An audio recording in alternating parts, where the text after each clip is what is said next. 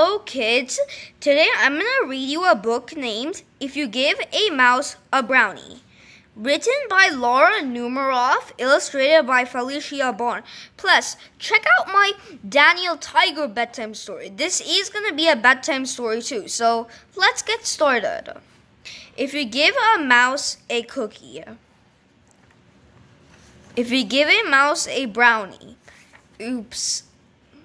I said cookie here, so I probably would change it to brownie. Everybody makes mistakes. If you give a mouse a brownie, written by Laura Numeroff, illustrated by Felicia Bond, Scholastic Ink. If you give a mouse a brownie, he's going to ask you for some ice cream to go with it. When you give him the ice cream, he'll ask you for a spoon. He'll start drumming on the table. Drumming will get him so excited he'll want to start a band. You'll have to play guitar. He'll want to put on a show. So you'll have to build a stage. Then you'll need some spotlights and a microphone. When the stage is finished, he'll want to make lots of tickets. You'll have to find paper and markers. When the tickets are done, he'll decide to make posters as well. He'll hang them all over the neighborhood.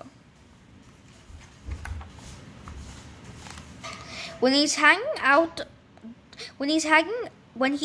hanging them, it might start to rain.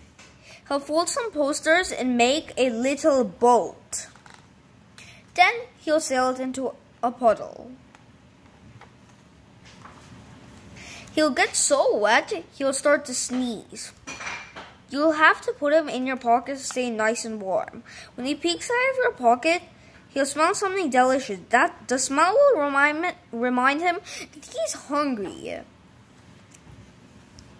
You'll have to take him to the store to get a few things to nibble on.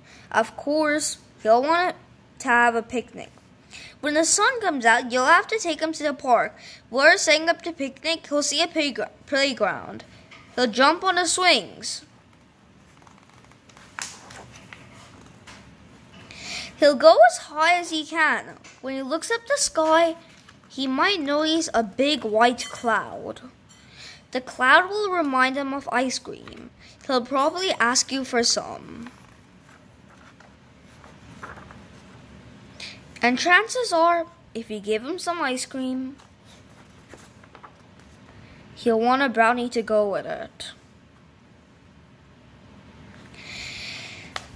Please like this, and thank you and subscribe to this channel. Bye.